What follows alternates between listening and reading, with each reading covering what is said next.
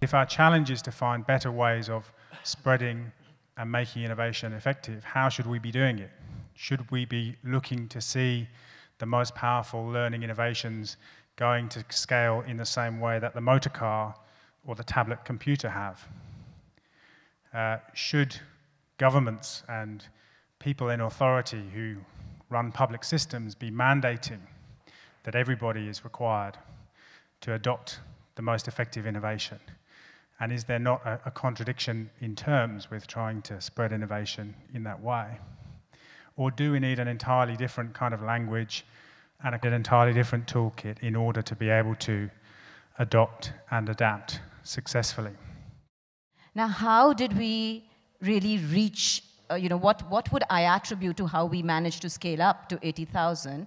I would say it's basically the innovative pedagogy that we used in the academic support class, which is based on learning from peers and using the support of trained facilitators. And these are youth from the local community, and because it's very difficult to find qualified teachers in these areas. So the curriculum is creative. We basically reinforce academic concepts, and we use a cooperative reflective approach, which is based on group learning, interactive group learning. And the value of this is that it lies in the dynamics, the group dynamics, which are played out in the classroom, where the girls are grouped in small groups of 3 to 4, and you encourage them to listen to each other, ask questions, restate their points of view, and this develops thinking skills, higher thinking skills. So what we found is that this can be replicated and has been implemented in 9 states, in 2,500 classrooms, and the setting could be an urban classroom, it could be a rural classroom, it could be even a tribal classroom where there's no electricity. So we don't rely on technology because there is no access to technology. And also in India we have a multitude of languages. So we've managed to adapt it to various languages. Further, it's also cost effective because the facilitators are from the local community. So it's just a matter of training them. Innovation is not necessarily new. It can be new, not innovative for the purposes we want. You know, the formula is very old. The way to get engaged with community, the sense of ownership they develop, the way they feel that they are doing is tackling a very essential aspect of their everyday life. School is not just go there and fill your memory with things you read. It is the whole process of moving forward, being effective and active, and resolving the problems that the community is really feeling, and students participate in that.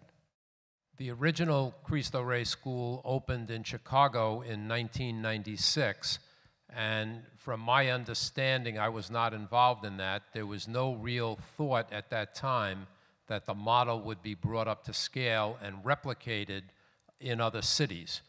But the original school got a lot of publicity. People were very attracted to its mission to provide an excellent, rigorous college preparatory education to young men and women from low-income families in our inner cities. And they were intrigued by the uniqueness of our model, that each student would work 1 day a week in entry-level clerical jobs in major corporations. And that would account for approximately 50% of the operating costs of the school. So the initial school got a lot of publicity, and groups in cities like Portland, Oregon, Los Angeles, and Denver, Colorado, asked if they could create a similar kind of school. That happened.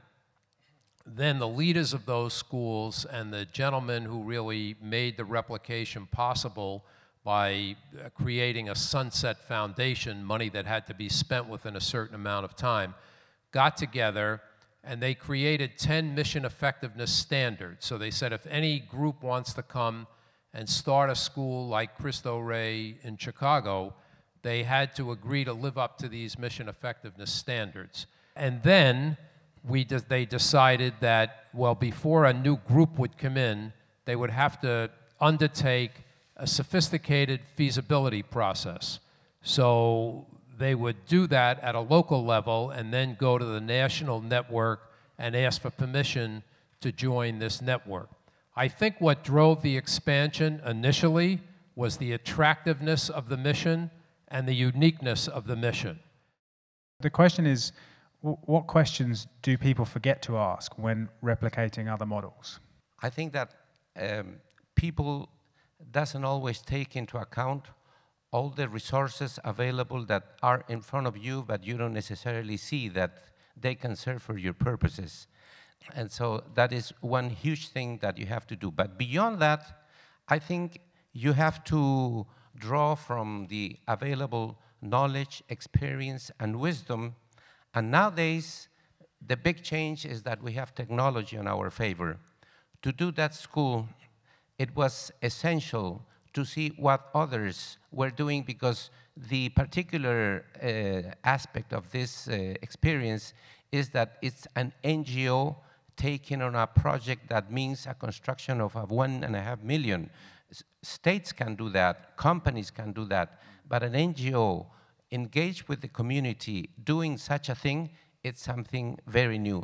The question that we actually forgot to ask ourselves, we were so excited that we had managed to do so well at primary school level that we decided to take it up to the secondary school, up to the 10th standard. So then girls would be independent enough and empowered. But at the higher classes, the support of learning facilitators is not sufficient. You do need academically qualified teachers, and that's exactly what there is a shortage of. So then we had to really learn, and we learned the hard way, but it was something we forgot to ask ourselves. Okay, so you found that you had to undertake a specific adaptation in order to extend the model up the age range. Right, exactly. I was going to say, too, the question that we didn't ask, there's a large difference between adopting and adapting. And we were very happy, you know, that so many groups around the United States wanted to adopt our model.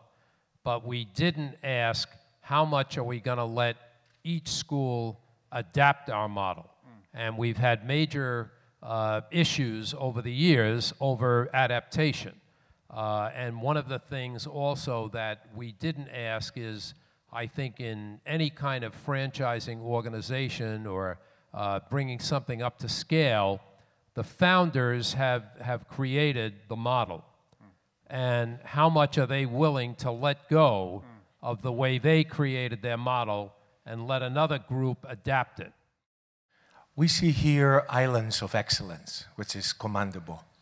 But have you ever thought about moving to the next level, creating a network between your networks, so therefore some of the challenges that one system faces, the other one might have a very simple answers. So eventually, we're not moving in different directions with different pockets of excellences. And finally, we move at the level where each of us, we don't reinvent the wheel every time, and we make our life a little bit easier, and therefore we spend more energy with the students that we want to serve.